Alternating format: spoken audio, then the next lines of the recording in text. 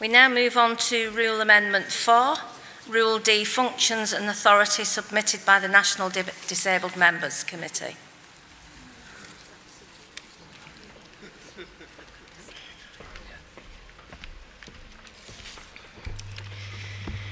President, Conference, Angela Hamilton, moving Rule Amendment 4 on behalf of all disabled members. 8 years ago, I chose to join Unison, and I chose to join Unison because they were the most committed union to equality and fair representation. The only union whose rulebook not only allowed self-organisation but actively encouraged it.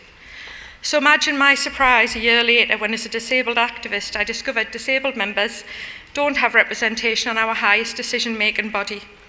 How can this be, I asked. I got answers like, we've been asking for years, but there are more important things. There are lots of members of the NEC who are disabled, and the best one, we already know disabled people suffer from discrimination, so we know what we need to do.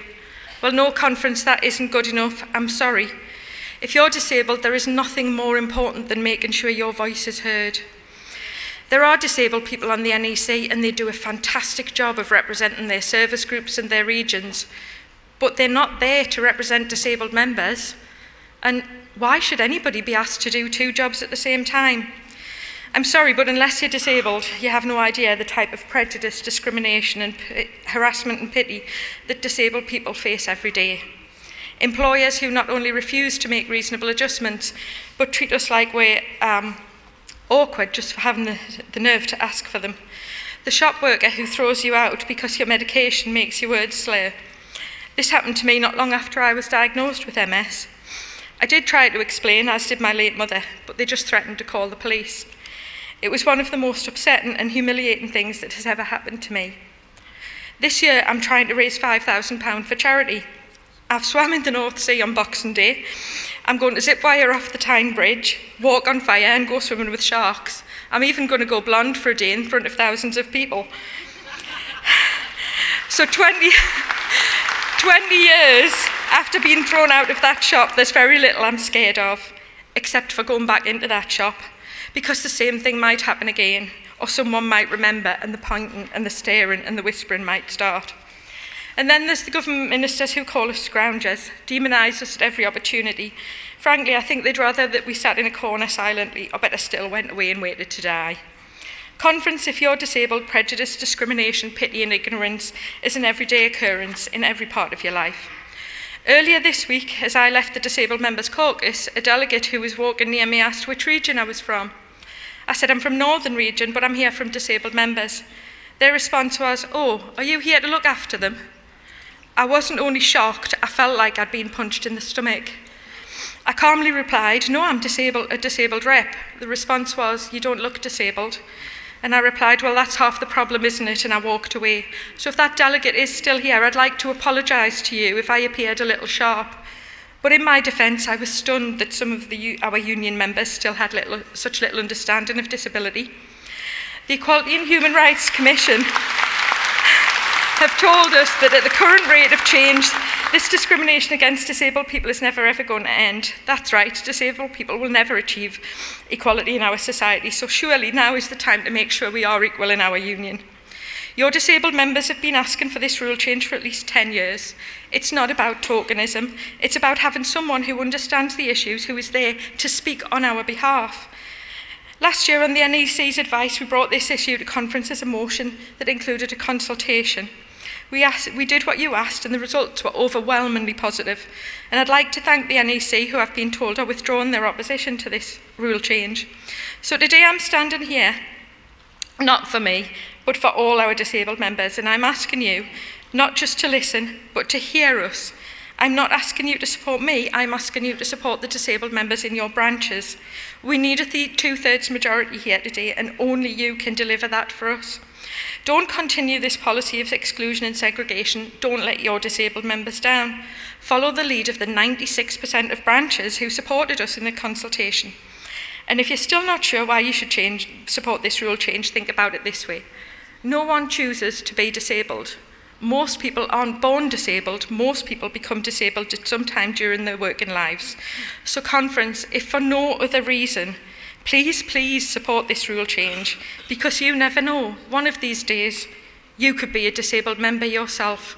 Conference, I move.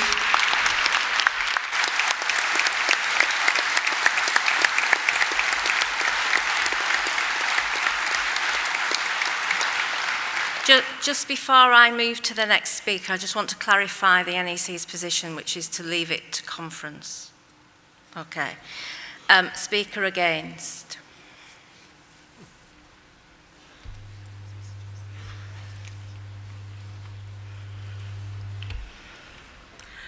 Michelle England, North West Region, opposing Rule Amendment 4, and it's with some reluctance that I do that, because I know what a brilliant job the self-organised groups do in challenging discrimination and exclusion. Yet the amendment seems to create additional seats for disabled members, and I'm not sure what evidence there are that they're underrepresented within that body. When the 4 black members' seats were created on the NEC, it was fixing serious underrepresentation of black members. Likewise, when the NEC young members' seat was created, there wasn't a single young members' seat on the NEC. So, where are the justifications for the seats? What about LGBT needs? Is there adequate representation for all self-organised groups? And if there's a need to review that for the representation and proportionality on the NEC, then should we do that with a report, with recommendations, and not in an ad hoc way? Please oppose. Thank you. Thank you, Delegate. Speaker 4.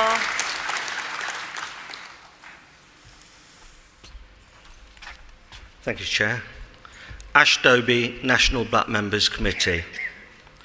Ash Dobie, National Black Members Committee. Sorry, Chair, I forgot to identify myself on Tuesday, so I thought I'd do it twice now.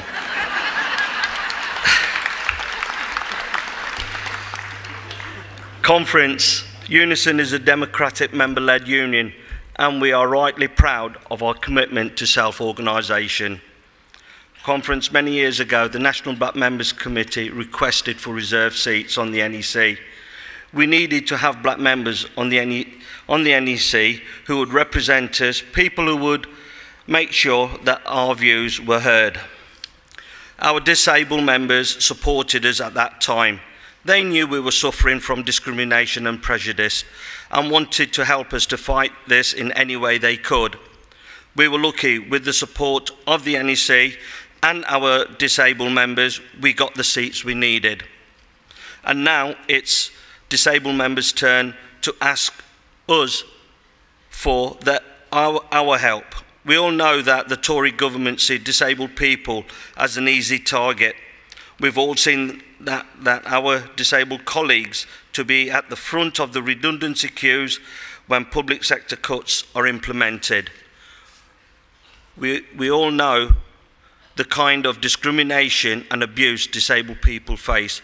So when our disabled members told us they needed to be represented on the NEC, we listened.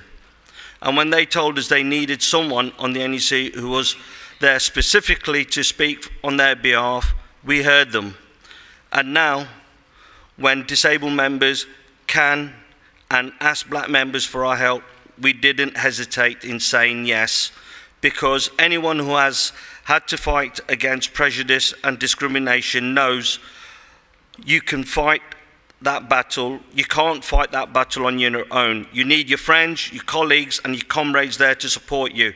So Conference, on behalf of the black members who know what it's like to be heard, I'm asking you to listen to our disabled members, understand that they need to know what's best they need, and please support the rule change. Thanks, Ash. Next speaker.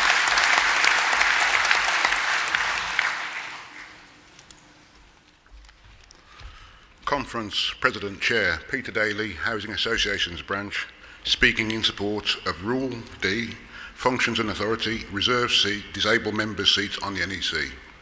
Conference, my story. I joined the Army at 15. I did all the young things that a young man would do in the Army. I got sent away.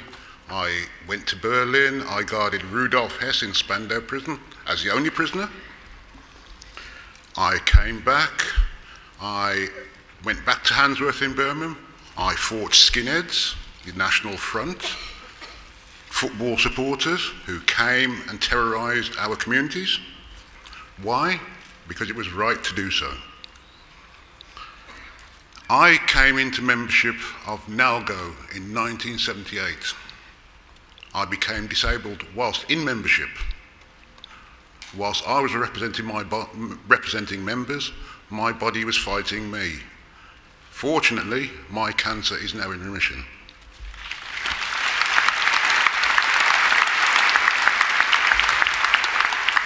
Throughout my membership of both NALGO and Unison, I've been accepted as an activist and latterly so as a disabled activist. I welcome the NEC's change of position. Why? Because it's right. Unison has a proud history, and now, hopefully, after today, we'll welcome 2 members onto the NEC as disabled members. We, disabled members, have made a valuable contribution to this union. Conference, vote positively, give us the 2/3. Thank you. Thank you, Delegate. Platform Speaker.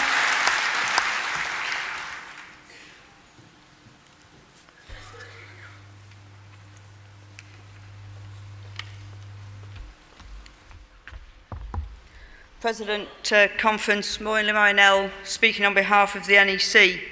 Conference, many of you know me as a great supporter I've given to self-organisation within our union. It's where activism begins, and it's where I begun.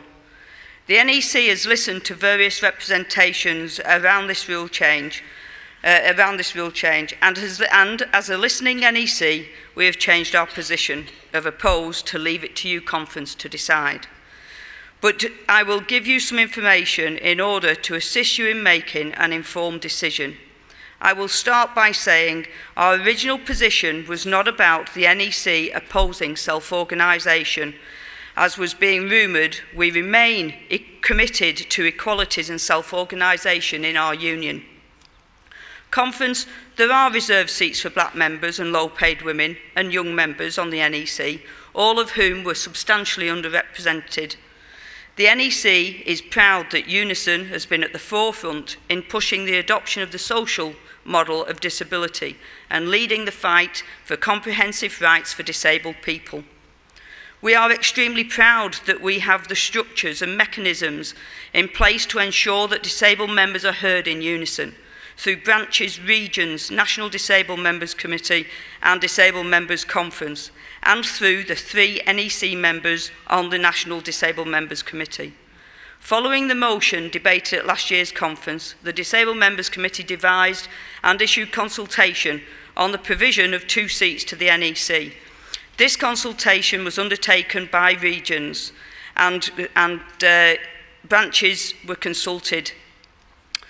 Results of the consultation was extremely disappointing and difficult to draw a conclusion from due to the significantly low response rate. 3 regions, one of them only by 1 vote, voted for.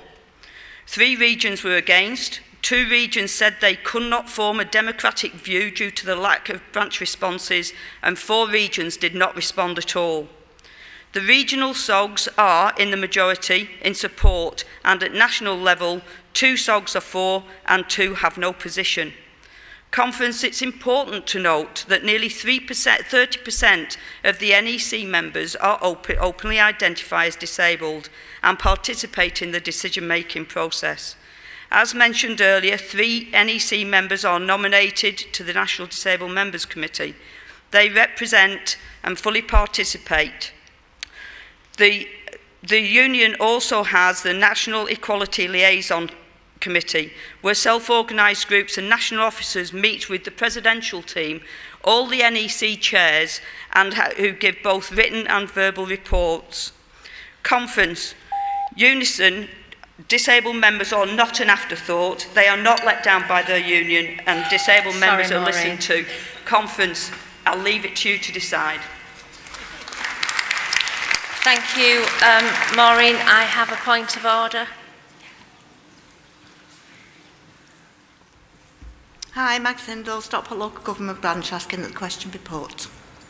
Okay, thank you. That is a competent point of order. I do have 8 further speakers, but as always, the decision is yours. I will now put to you, can I see all those in favour of the question being put? Okay, thank you. And all those against? The question will be put. Okay. Right of reply, Angela.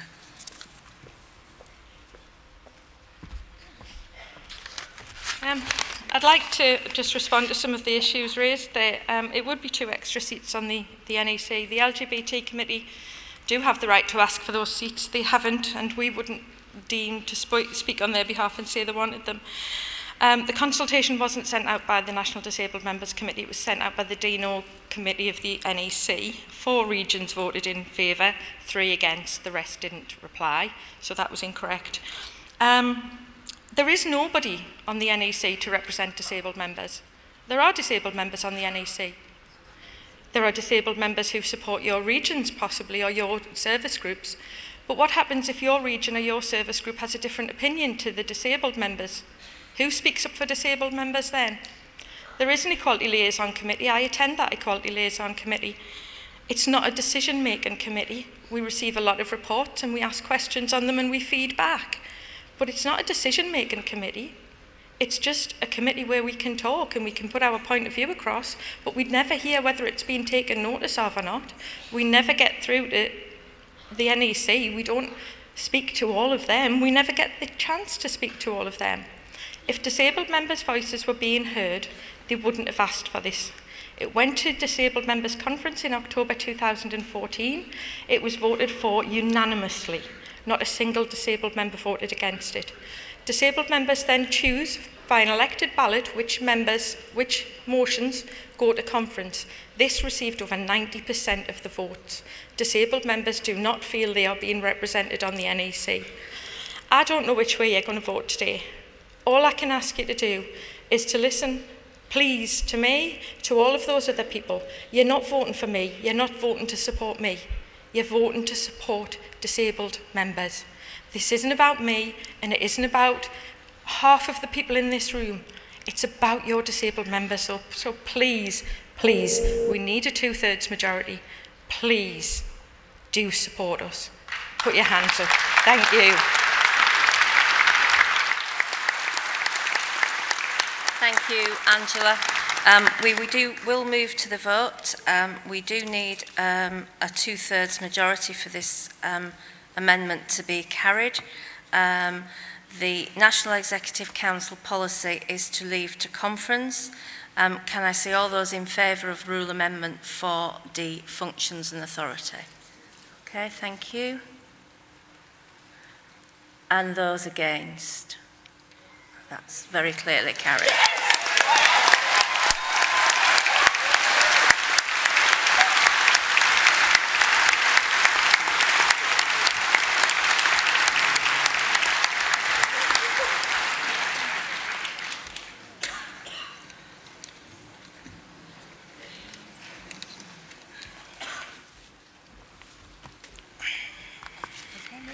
Yep, thank you.